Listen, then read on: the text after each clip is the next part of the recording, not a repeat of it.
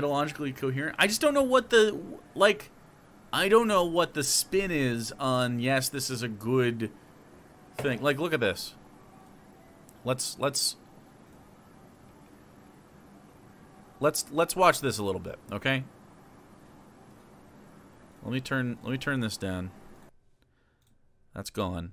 All right. So this is Tucker Carlson's take on the Russian attack on Ukraine. This is Tucker Carlson. This is today. And by the way, this is the reason I saw this was because it was tweeted by Benny Johnson, who's a fucking loser. You can see it was retweeted by Jesse Lee Peterson. He follows me.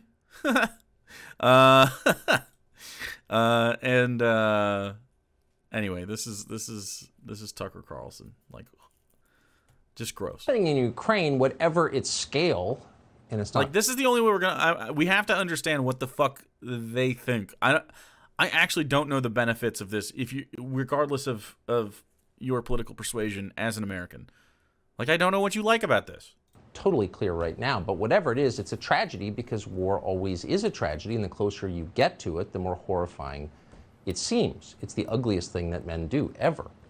Vladimir Putin started this war, so whatever the context of the decision that he made, he did it. He fired the first shots. Okay. He is to blame for what we're seeing tonight in Ukraine. So he's blaming. So wait, he's anti-Russia? The question is, once we've established that, because he was pro-Russia yesterday, and it's obvious, how should the United States respond to what he has done?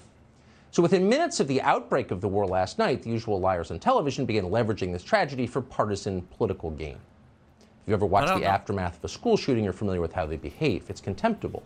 But we're going to ignore it tonight because there is too much else going on that actually matters. And the main thing that matters in any crisis is deciding what's most important, creating a hierarchy of concern. Okay. So until last night, lives. Please say people's lives. The main purpose of our foreign policy was to prevent Russia from invading Ukraine. Obviously, that failed. At some point, we should figure out why. But what's our top goal now? Well, there's several. Is this going to be Biden sucks because he didn't prevent this? All of them. Here are the first three. First, and most obviously, avoid a full-scale war with a nuclear-armed adversary. From the American perspective, of course. What does America have to do? Like, what the fuck? Why are we... That's the number one concern for human beings as this happens? We should be worried about America getting into a full-scale war with Russia? I think... And to be fair, very few people in Washington want anything like that. War with Russia is so obviously a bad idea. But that doesn't mean we won't have one. Wars often break out accidentally, or more often incrementally. Things escalate, and the next thing you know, you've got Verdun with many thousands dead. Now that shooting has started in Ukraine, it is entirely possible, no matter what they assure you, that Americans could wind up getting hurt in Eastern Europe. We should prevent that, but preventing it will require wisdom and farsightedness and emotional control. From the reactionary right, this is very rich. That is an incredibly rich thing to say. If you're Tucker Carlson and your entire brand is based on knee-jerk racist reaction from a right-wing perspective,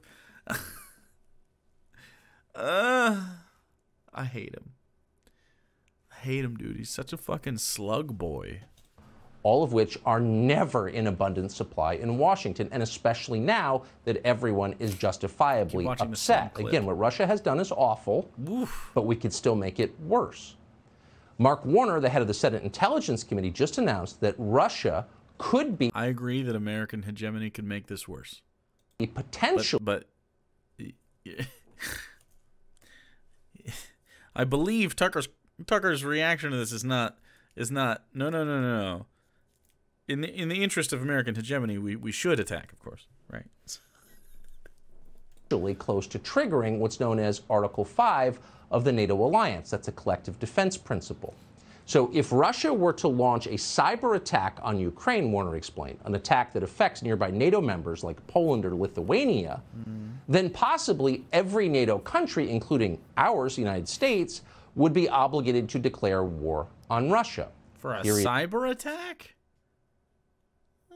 We'd be obligated to declare war on Russia if Russia invaded NATO countries, which are the countries. Okay.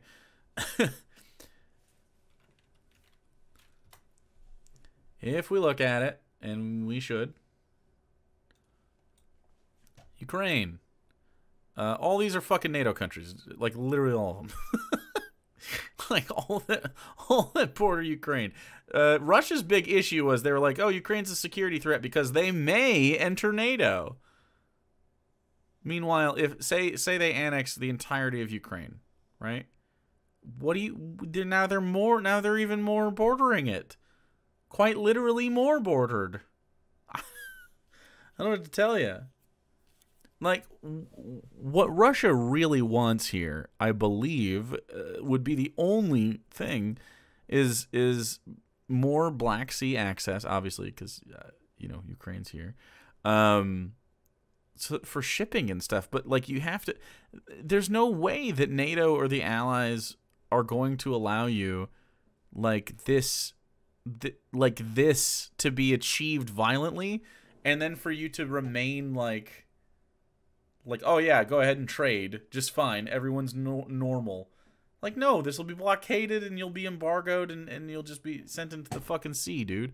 It doesn't make any sense. It's just the dumbest. It's just a despot, man. It doesn't make any sense. Unless every single person that has ever written about war and, like, how to do it was wrong, and these guys are on the cutting edge, I just don't think it's going to work out. Yeah, we got to watch that in a little bit. I'll definitely watch this video. Notorious. Is explaining. One of the things that I'm gravely concerned about is if Russia unleashes its full cyber power against Ukraine, once you put malware into the wild, in a sense, it knows no geographic boundaries. So if the Russians decide they're going to try to turn off the power, turn off all the electricity all across Ukraine, very likely that may turn off the power in eastern Poland and eastern Romania. That could affect our troops if suddenly hospitals are shut down, if those NATO... By the way, Russians were firing into a radiation clinic today. Right next to a hospital in Ukraine today, like earlier. Troops, American troops, somehow have a car accident because the stoplights don't work. We are suddenly in an area, hypothetically, an Article 5, where one NATO country is attacked. We all have to come to each other's aid. So Warner is certainly right. That could add, that hypothetical that he outlined could happen. Any cyber attack on Ukraine could well affect the infrastructure of... Dude, this is what people that watch Fox News all day, like, this is what they're fed, man. This is... They're drumming up fear. Ugh.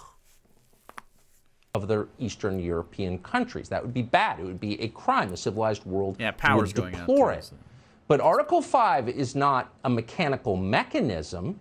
Human beings have to decide to invoke it. And the question is what the senator just described something that is worth risking a nuclear conflict over? And that is something we should pause very deeply to think about in the most sober possible way. And we hope that our leaders are. But not all of them seem sober right now. Some of them seem reckless and, as usual, ignorant. Congressman Adam Kinzinger of Illinois, for example, spends a lot of time on cable television talking about world affairs. He seems like an expert. And yet, by temperament, he is certainly the last person who'd want anywhere near a nuclear button. Today, Kinzinger informed us that Russia's seizure of the defunct Chernobyl plant might, quote, trigger Article 5. Okay, it could be interpreted that way. And then what happens? Clearly, Adam Kinzinger hasn't thought about that, not for a moment. So you see the problem here. What? The question is not who's at fault. We can say that Vladimir Putin is at fault for what happened last night. Vladimir Putin is at fault. But then what? What do you mean, but then? And that's the larger problem. Once conflict starts, especially when that conflict is televised, it's really hard to know what happens next. So anyone who thinks the invasion of Ukraine couldn't become a world war either lacks imagination. So the take seems to be formulating into Russia should face no harm for this because they're scary. Is he going to be mad at the like sanctions and stuff? Is that what's going on? I wonder how. Do you think? No, this guy doesn't have any money that's going to be fucked up by the seizures in Russia, right? Maizelbub. Numi, thanks for the 23 months. Nation or is lying to you. It certainly could become a world war. So that's the first goal, not making a terrible thing much, much worse. Here's the second goal. Keep the energy flowing. Cheap energy. We take it for granted, but it is the basis of... What I say, they're worried about the fucking gas pump, dude. They are worried. They are more worried about seeing $3.50 a gallon than they are about fucking human lives, bro. Oh, we gotta keep cheap fuel flowing. All we have. No energy, no civilization. Unfortunately... No energy. We do not rely on the eastern part of Ukraine for the fucking energy. We don't rely on Russia for energy. There are so many other ways to do this.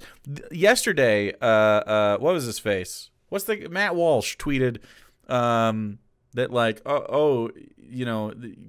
Thanks to the Biden administration for not stopping this. We're going to have really expensive gas or whatever. Too bad we stopped drilling so we don't have energy independence. It's like, Matt, what do you think renewable energy resources domestically would turn into?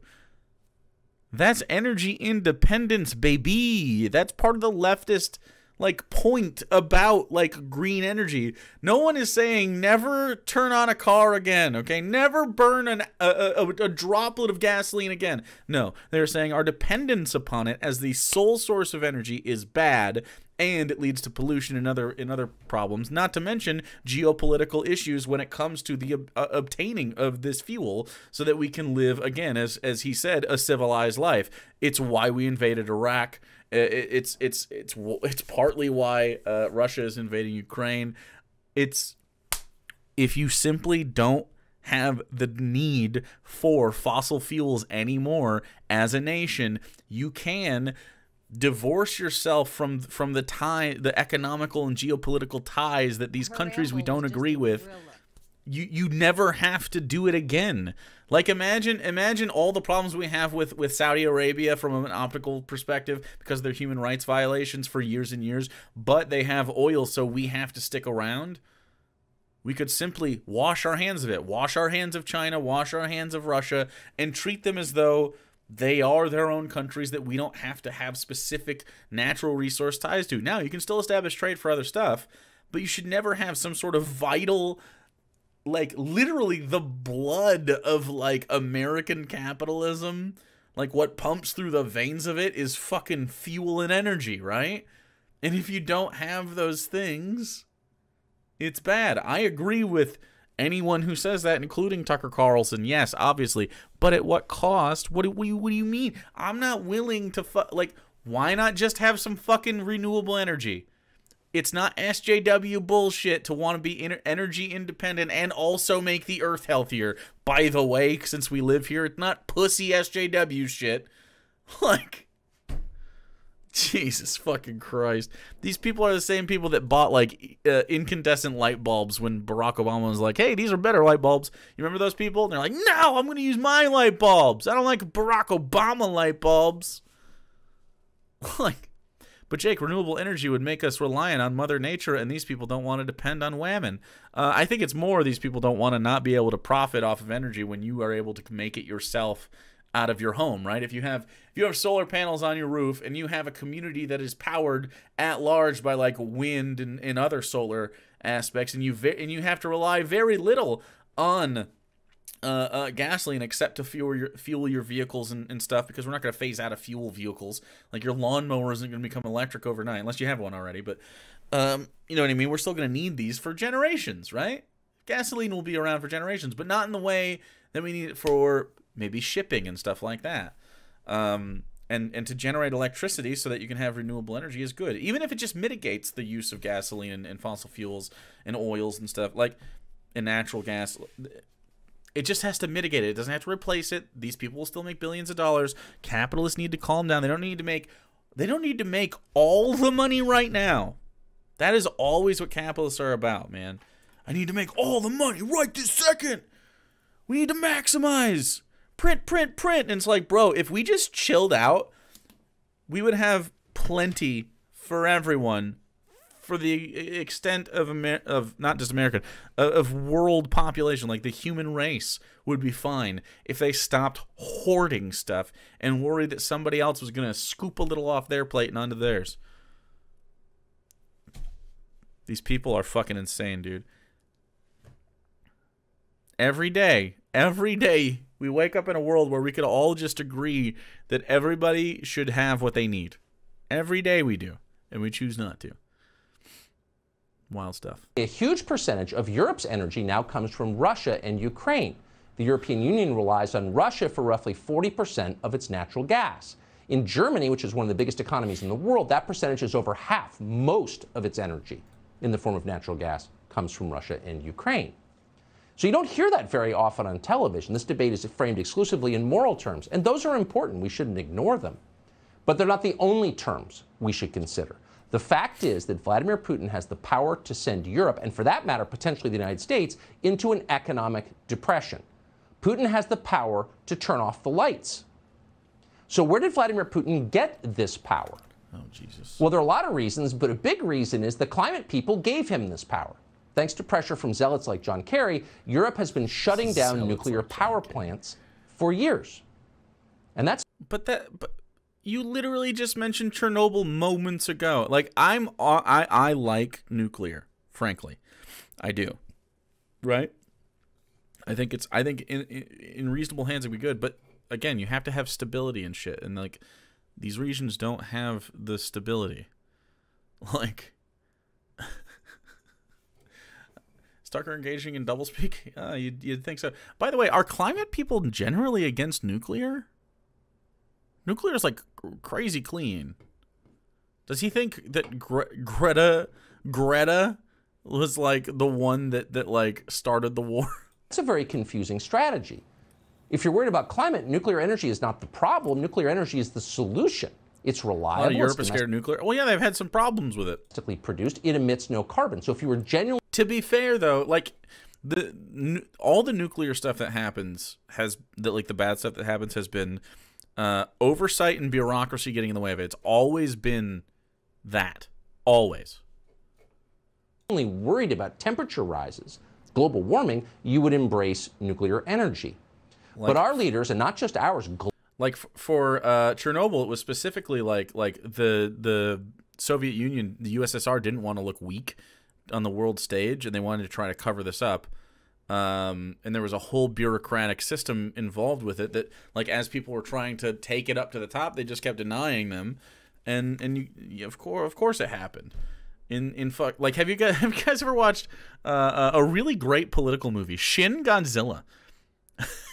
Shin Godzilla is about the Fukushima disaster in Japan, but from the perspective of a kaiju movie. It's really good, and it has a lot to say about the bureaucracy of like all of this, and like how profit and like optics and like politics get in the way of just doing the right thing. Yeah, better just rely on coal and oil. True. Yeah, go watch Shin Godzilla after. It's really great. Miss Smoke Check? No, we haven't smoke checked yet. Globally across the West have done the opposite. Why? Maybe their donors and families are invested in so-called renewable technologies. Who knows? Whatever the reason. So-called renewable technologies. Maybe they're invested in them. Maybe. Look, I realize that like people like Nancy Pelosi, probably John Kerry, probably lots of the Democrats invest in things early because they can make money off of them. Obviously, it's not like Tucker Carlson doesn't own stock in things that harm people, right? Definitely that happens. And I don't think that Congress people should be allowed to trade in this way at all. I mean, I think a lot of corruption would stop if you stopped allowing anyone that holds office to trade on the stock market. Any of it, like, get rid of it. You're pretty secure when you're at the federal level of the government. I think you're fine. We don't need you to make money on stocks, but nonetheless, I invest in things solely. Like, I invest in weed and solar sometimes. specifically because I believe in these things as positives for my country and positives for the world and positives for the human race. I do, in fact, invest, and lots of people invest out of like the hope that these things get traction and start improving people's lives and improve the economics of everybody and the living situations of everybody. Like, people do this. It's not new. We invest in Jake. Hey, do invest now. The stock has never been higher, okay, on corn. All right? Get your cobs. Get your cobs today. A corn whale near you could provide you with the corn you need to feed your family for an entire month. We have great corn options. We have corn options for like $5, $10, and $25. I get 50, 60, and 70% respectively from tier 1, tier 2, and tier 3s. I get 100% of all biddies. So stocks are high. Hodl the corn. A series of very specific decisions made over time, the West is now dangerously dependent on Vladimir Putin for energy. Now, oh yeah, no, I don't think anyone. Okay, my approach to energy has never been in all the eggs in one basket thing. 100% of all of nuclear for all power. We only have 50 to 70 years. You know, if we do 50% of our power for nuclear, we have, by my math, 100 to 140 years of it. So that's my take. I think maybe we just try to do all the energy. We do them all.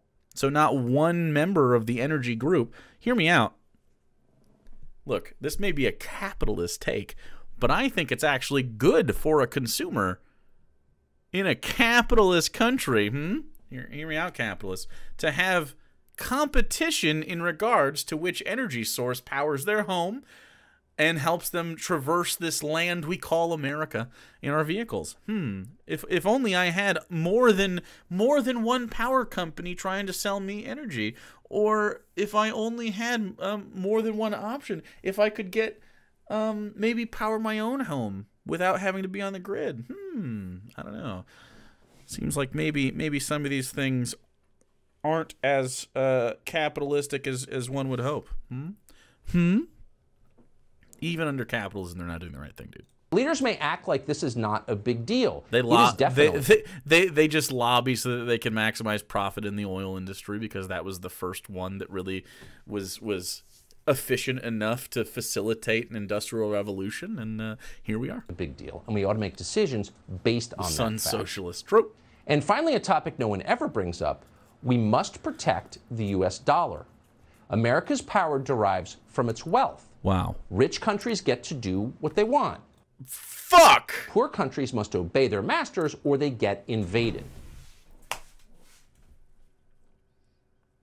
That is quite literally the most fascist thing I've heard him say. And he says a lot of fascist shit. Masters must obey or they get invaded. Is there a butt coming? Let's see. Joe Manchin, 69. Thanks for following, buddy. Maps and Mix, thanks for the 50 biddies again. When you actually look at the numbers, solar producing the same percentage of energy as fossil fuels do now would create more jobs. I don't know. We just saw that happen. That is the unchanging rule.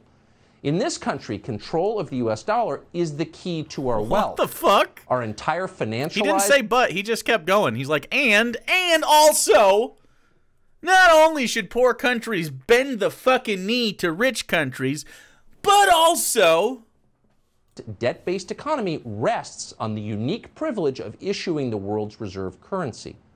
If the U.S. dollar is ever replaced, we are in legitimate trouble. Our debt will come due, our government will... So he knows our debt will come due if we don't have military supremacy over people. See, again, in the interest of American hegemony, just to avoid the comeuppance that the America that he supports, right? The practices that he supports, he knows it's immoral, but we have big guns, so they can't do anything. Worst improv ever. Will go bankrupt, and millions of Americans will become poor immediately. Poor. He can't even say poor right. He's never been poor, so he says poor. So this is the main thing we ought to be worried about. It's so foreign to him, he can't even pronounce it. Greater risk now than ever before. Before. Sanctions are an emotionally satisfying way to punish someone like Vladimir Putin, who clearly does deserve to be punished. No one's really against sanctions. But the question is, do they work? Do economic sanctions on a country that doesn't have nearly as much money like, yeah, sanctions will work on Russia. Yes. Yes, they will. And we also have to do other stuff, I agree, but like sanctions will work. Yeah. American troops cannot start fighting Russian troops. That is how you escalate into a war. Yes, sanctions are the right one. What is his prescription for how to fix this besides poop face? Clearly, multiple sanctions did not prevent last night's invasion of Ukraine. But what the fuck? Okay, so you just said 1 moment ago, Tucker, that money and protecting the American dollar is how you ensure that we can maintain some kind of power. And when your dollar fades, when the wealth of your country fades, so too does your security, which to some degree is true, right? Certainly, Russia's economy that just fell off a cliff, the fucking Moscow shut down trading when they dropped to 46% of their entire stock market dropping. They lost 46% of their stock market, chat. 46% of it. That's a lot of percentages. That's an incredible amount. Hardly more could be sustained. And yes, if you economically sanction Russia against, like, hey, by the way, you can't sell fucking the one natural resource you have that everybody wants. Yeah, that'll hurt. And then freezing the bank accounts of the oligarchs that run Russia, huge, such a good thing. Such a good thing. Let's start there. At the same time, if the sanctions don't work, why did Fox lose their shit when Obama lifted sanctions for Iran following treaty rules? True. Sanctions give Russia and many other countries across the world a strong incentive to dump the U.S. dollar, which is the means by which we enforce sanctions. So last summer, for example, in a story that most people didn't pay enough attention to, Russia, in response to sanctions, completely removed the U.S. dollar, its assets, from its sovereign wealth fund, its national wealth fund. Oh, no. The Chinese noticed. They understand exactly how this works.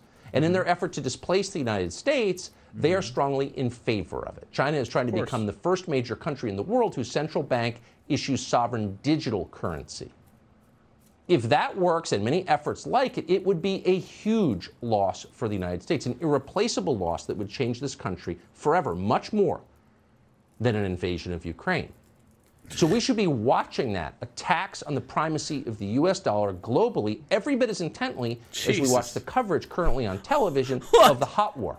I actually cannot think of a more capitalistic take than we should worry about the American dollar's value on the world market as much as the lives being lost in Ukraine.